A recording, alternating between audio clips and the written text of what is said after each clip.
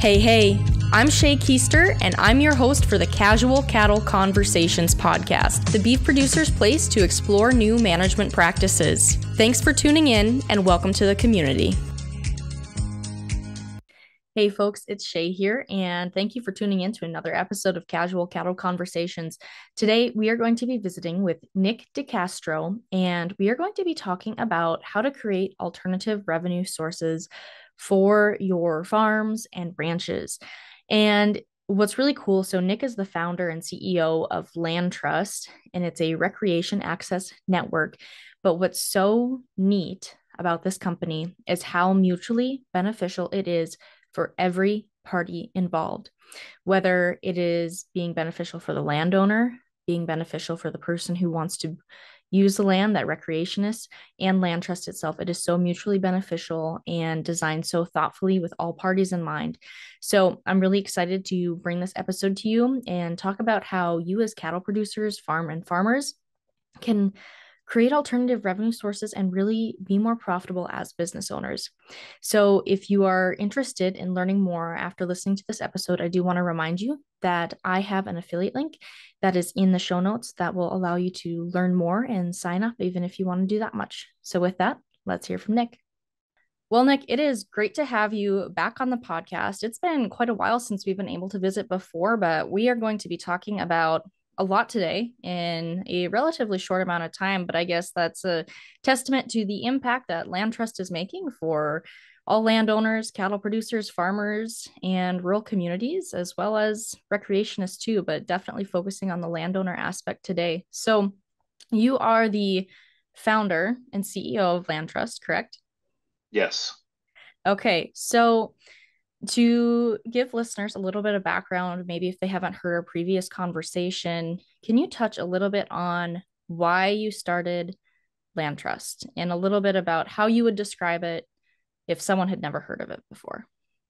Sure. Well, I really appreciate you having me back on, Shay. I appreciate the opportunity to speak to your audience. So, yeah, I mean, Land Trust at a high level, we're a land sharing marketplace, specifically focused around outdoor recreation. So, what does that mean? Your audience may be familiar with platforms like VRBO or Airbnb or RV Share. Those are all sharing economy marketplaces. And we're similar to them, but instead of renting somebody's home or somebody's RV, you're renting access to somebody's land for outdoor activities. We started the company around hunting, and hunting is definitely a core activity for what we facilitate, but also we facilitate fishing and foraging and shed hunting, and we're getting more into kind of the farm and ranch experiences as well. So, uh, I started the business because I wanted to use it. I don't come from agriculture. I grew up hunting and fishing my whole life, and a great appreciation for the outdoors. I moved up to Bozeman in the end of 2016, and kind of was immediately confronted with what today now is land trust. Montana has a bunch of public land, which is amazing, and it's a great resource for people to use. But at the same time, there's a bunch of beautiful farms and ranches in and around the Bozeman Valley, Gallatin Valley, where Bozeman's located. And I wanted to get out there and use a property for a day or a weekend. And there was honestly no good way to do it. Of course, knocking on doors has existed probably since the beginning of the invention of doors. But frankly, it was a very unproductive way to try and get access to private lands, especially around kind of a metropolitan center. I mean, Bozeman's 45,000 people or so with a huge hunting community. And frankly, it's kind of uncomfortable. In my prior life, I was a sales guy. I'm not a shy person by any means, but at the same time, you're knocking on a stranger's door. You're interrupting, especially if they're a farmer rancher, you're interrupting their day. And, you know, you both know why you're knocking on the door, but you're trying to kind of like have pleasantries and beat around the bush a little bit. So it wasn't a great solution. And I wanted to find something that was a little bit more mutually beneficial because let's be honest, knocking on a door and just asking to go out and hunt for free, it's kind of one-sided, or to go out and fish or do anything like that. And landowners say yes to that, and that's totally great and up to them. But I was, looking for an easier way to do it. That's also like, hey, I'm happy to pay for the opportunity to go out and recreate on your property for a day or, a couple of days or a week or something. So that's how we got to where we are today. I think that's a good point that you mentioned you were happy to pay for it, because I think about my family personally, and we'll have, those specific families who, I'm the fifth generation, right? So Mhm. generationally specific families, we've just allowed to come back and Of hunt. course. It's a great relationship, but we trust them. We know who they are. We know they're going to be respectful, all of that.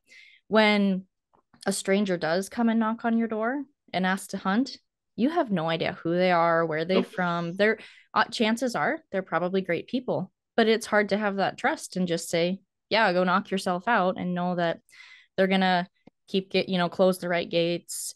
They're gonna be respectful, follow their rules, and Right. I mean, leave things better than they found it. So I think Yeah.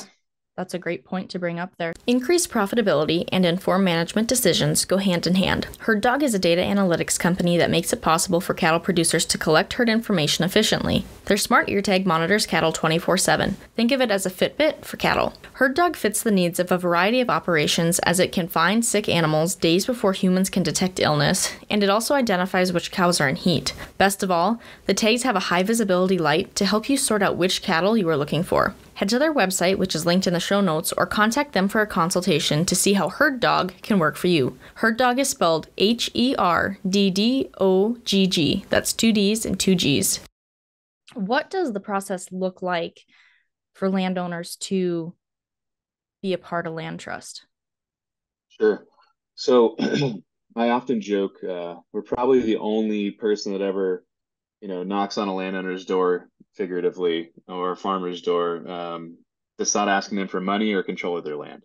So it's totally free to, list with Land Trust and start participating in the market.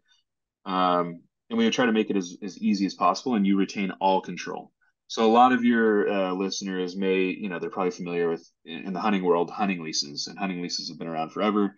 Um, a lot of our landowners had probably previously tried hunting leases, and what we've heard time and again is that they didn't like the fact that they were selling away a property right for a period of time, usually like a year or 2 years.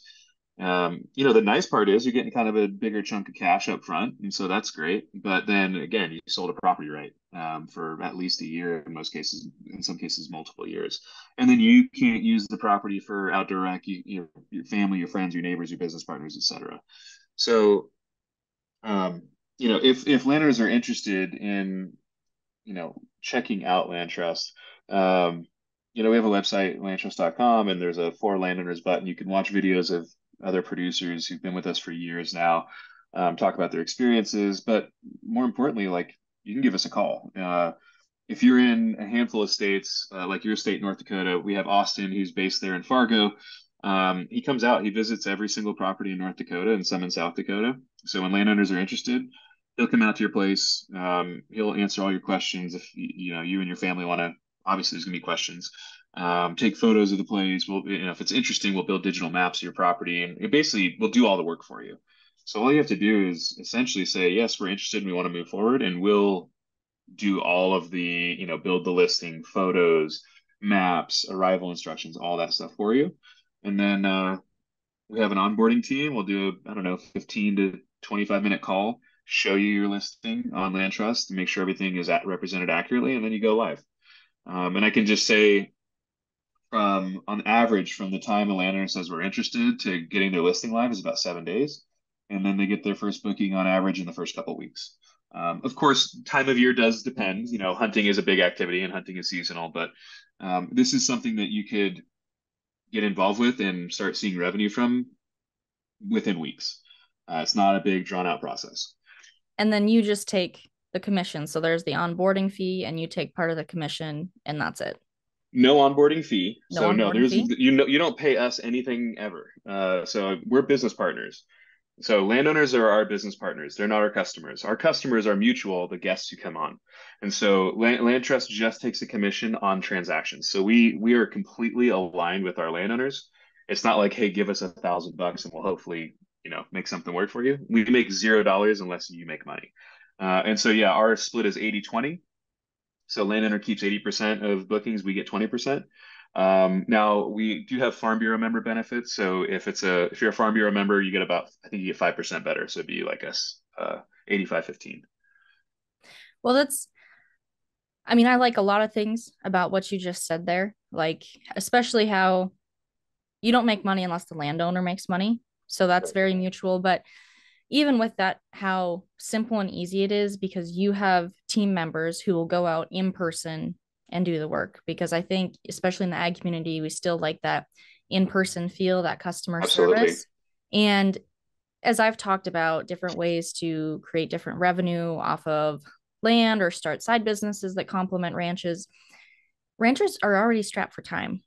Yep. Farmers are already strapped for time. So to have something that is going to take less time out of their day and still almost serve as a little bit more of a passive income source outside of them accepting people to come hunt on their land, Yep.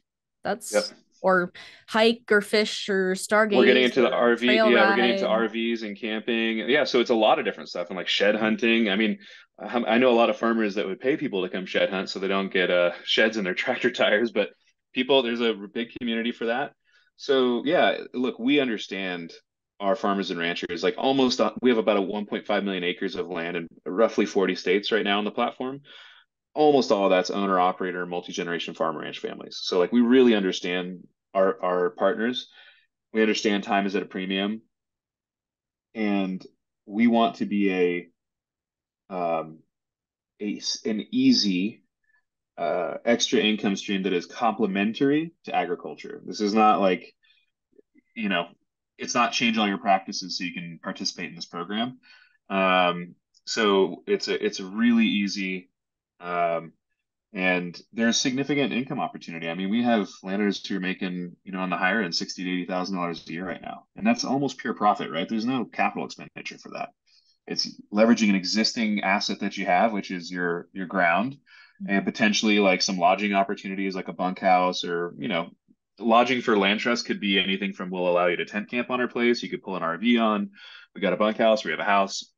Some of that. So it's all existing infrastructure, and you're just basically allowing people to have access to do the things they're passionate about, and it's all do it yourself. So this isn't guided stuff.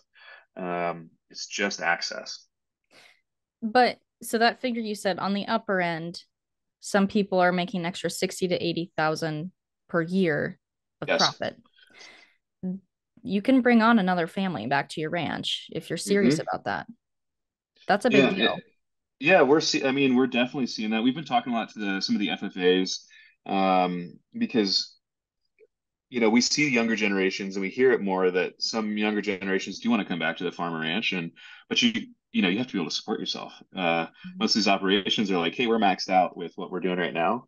So we've been having conversations. We're going to be actually doing a education courses next week at Montana's FFA convention here in Bozeman, where it's a digital business that you can bring to your operation that, yeah, I mean, even at the 15 to 20K of just pure profit to the bottom line, that might be enough to bring back a kid or, a family. It takes a chunk out of it, right?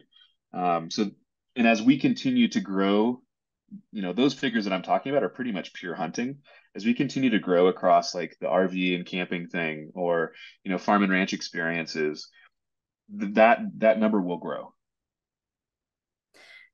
So before we dive into rural economic development, I do want to go Sure. back to something that we maybe didn't touch on. But so before I was talking about, how if we have people who continually come back to our land, we trust them. Mhm. So can you Yep. talk a little bit about how cattle producers have control of who is able to be on their land? Are there background Sure. checks? Like, what does that look like so that they have the trust and confidence to allow these strangers essentially onto their Yes. property? Yeah, it's a good question. And I'm sorry to listeners, I do have a cold, so I'm trying not to sniffle too much. So we kind of call this just trust and safety. So we approach it from a few different directions.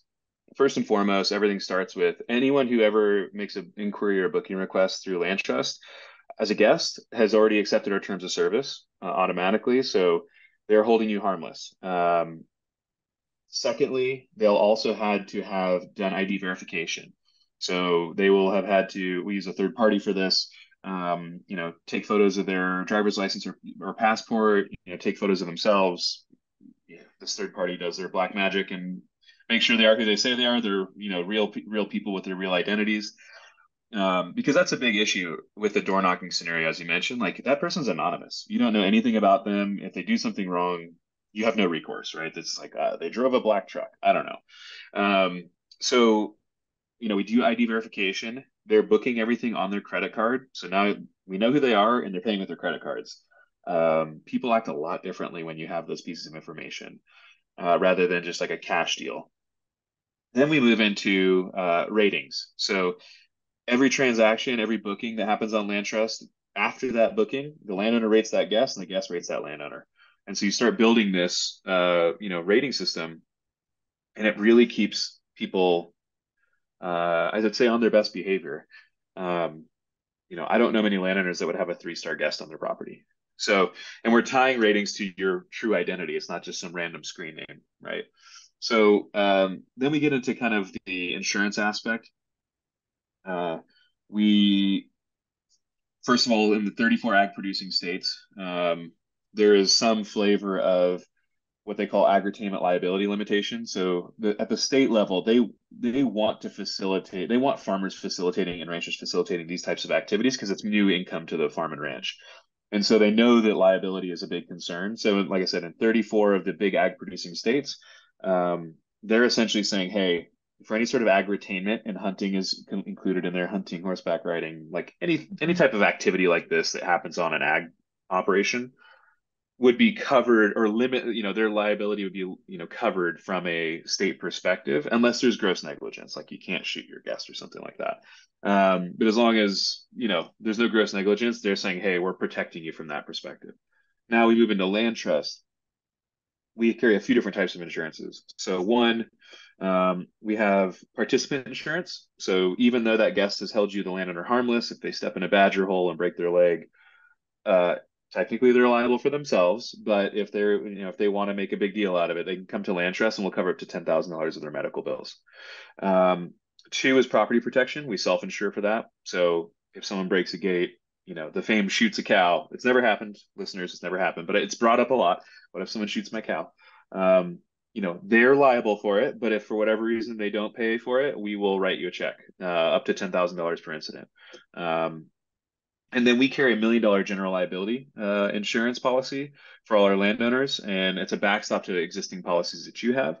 And then I mentioned Farm Bureau earlier. Many farm bureaus have an agri-tainment liability kind of like rider you can add on. It's like maybe a couple $100 a year, and that's first dollar coverage as well. So I know I said a lot there. We try to take trust and safety very seriously. Like trust is in our name because we know that this business doesn't work unless there is trust between our landowners and us, but also the landowners and the guests. Absolutely. Well, it sounds like everyone is very well covered in multiple areas. Yeah, I mean, often when the idea of, and I get the concern about liability, this is where you live and work, it's your legacy, like you're a fifth generation. Totally get it. It's a little bit more serious than like, renting your apartment on Airbnb. But what I often ask is like, have you had anyone out on your place recently that's not your family members? Well, yeah. In that scenario, you're exposed to more liability than you are by hosting people through LandTrust. So it's just liability is a reality of today's world. It's unfortunate that society is so litigious, so apt to sue. But we try to take as comprehensive an approach as we can. Look, anyone could sue anybody for anything at any time, but we try to make sure we're covered as well as we can be. Well, that's reassuring to hear, and I think just goes back to how you really have worked to set up such a mutually beneficial and well thought out company for all parties involved. Now, we've talked about, when we talk about how mutually beneficial it is, we've talked about landowners, we've talked about the recreationists, and we talked about you guys as a company too. But something you and I have talked about before, and I heard you touch on a different podcast as well, was the rural economic development side, which a lot of my listeners are aware. That's huge. I mean, there are a lot of rural communities who are struggling. They might not be thriving. And so when I think about hunting season, especially in North Dakota, as soon as bird season comes about, and I'm not a hunter, but there are a lot of new faces, but also new recurring faces because it's hunters who come back year after year Mhm. who fill the hotels, fill in cabins, and That's right. are in the bar, they're in the grocery store, Diners, they're in the gas bars. Yep. stations, they're That's right. everywhere. And it's great to see a full community. So, can you touch a little bit more on how Land Trust is helping rural Yeah. economies? Yeah, absolutely. And actually, we've done some work with your state, North Dakota, on kind of the rural economic piece. But if you think about what Land Trust essentially facilitates is rural economic development. You know, almost all of our landowners are in rural communities, and some of them are very, very rural. Yeah, we do have some that are in and around larger metro areas, but they're all farmers and ranchers, and so by definition, most of them are pretty rural. And by becoming a land trust landowner and listing with us, not only are you generating income for your operation, your family, but as you mentioned, when people come into these, when they come to your place, they're going to stop and get gas. They're going to go to the bar, the diner. They're going to be putting their dollars into your community. We have an example up here in Montana. Well, two examples I think are really good. One is in Wilsall, Montana. It's a small, tiny little town. I don't think even there's a stoplight. There's no stoplights, but a tiny little town. And three of the business owners in town are land trust landowners, and there's like four businesses. And so when they're bringing people out to their places, yes, the booking revenue goes directly to them and their operation, but everyone that goes to those properties is going into town and like eating at the bar and going to the general store and going to the cafe. So it's helping that. And then Ekalaka, Montana, which you might be, it's closer to your neck of the woods. It's very southeast Montana, another tiny town. I think there's one stoplight there. We have a bunch of landowners. We probably have 50,000 acres of land across a handful of landowners there. That's another very small rural community where landowners are generating income for themselves, but more importantly, they're bringing those dollars into a place that is probably not on a lot of people's radars. But now through Land Trust, people from all over the country are being exposed to that, going there, visiting, and bringing dollars there. Yeah, I do. I've been to the Ekalaka area once, but it was for a Red Angus tour, so I do know There where you it's go. There at. you go. Small town for sure. Well, Nick, I that's just really cool to me, and I as we're having this conversation, a lot of thoughts are rolling through my mind as far as, well, how can we ourselves, my family, my husband, and our family just do our part in helping our own operation, give back to the rural community, because I think that's something that's so important. I mean, it's not cheap to live in a rural community. I mean, it's really tempting to go to the bigger city, stock up on groceries, do all that stuff, but Yeah. we also know we have to support our rural areas too. So being able to do that by bringing in business is really powerful. Yeah, for sure. And again, the communities that have experienced, kind of more national notoriety for their hunting opportunities, like you could think of a handful of places in South Dakota. I was just out there 2 weekends ago. South Dakota and pheasant hunting. Some of those rural communities don't exist without pheasant season. I mean, Mm-hmm. they make a huge amount of their, yearly income from that opportunity. So we want to be able to do that for communities all over the country. And at a high level, Land Trust wants to see a vibrant, strong, rural agricultural community and reconnect the 90, what, 8 or 9% of us in the US who are not producers with the 1 to 2% of the US who are producing all of our food and fuel and fiber. I was reading something recently that in 1900, I think 40% of all jobs in the US were ag, and now it's like 1 or 2%. And so, what better way to do that than to host them directly, have them engage and interact with you and your family? Like when you read reviews on Land Trust, they're like paragraphs long about how great it was for those guests to meet that family and hear the story of that place and their operation and see how they do things. And then, yeah, of course, they had a great time hunting or fishing or doing other stuff. But I think the most valuable thing that we can do is reconnect the consumer and the producer. Um, so it's really more of an ethos thing for us. Of course, we want to build a big, strong, durable business, and as our business partners, our landowners do too. But we want to do it also by doing good too. Well, and that's a great point because over 50% of the US population is at least three generations removed from agriculture. And Hmm. so when we're looking at trying to connect with local leaders, state leaders, national leaders. They need to understand agriculture. The people electing them into office need to understand agriculture. It's something that we as an ag community really need to work on. But I also want to touch on, we've talked a lot about hunting, and Hmm. we've mentioned that there are other opportunities, but I just think about it. I think there's something that you could book people to do on your land year round, as I think about it. Yes. Whether that's hunting, in the summer it's fishing. I guess if you're up north, it could be ice fishing. I Hmm. mean, the stargazing, the hiking, you said ATVs, horseback RV, yeah, riding, RV camping. camping. ATVs is a tough one. Insurance companies universally hate ATVs, so it's a very tough one. Landowners still can allow it and have people sign, but RVs for sure. Look, and that's our job. Again, our landowners are our business partners. Our landowners own the asset, and we build the technology and market it and bring the demand. And so it's our job and in our best interest to not only have, we have a great hunting business that's growing we're going to grow 2.5 times this year over last year. Um, and that business is really getting going. But yeah, how do we make money year round with our landowners? So hunting season's predominantly in the fall. There's spring turkey. By the way, turkeys are a huge revenue driver. So we often joke it's the gateway drug for our landowners because most ranchers don't really care about turkeys. But there are like rabid turkey hunters who will see guys book 5 trips in one fall or one spring and just like hop around states.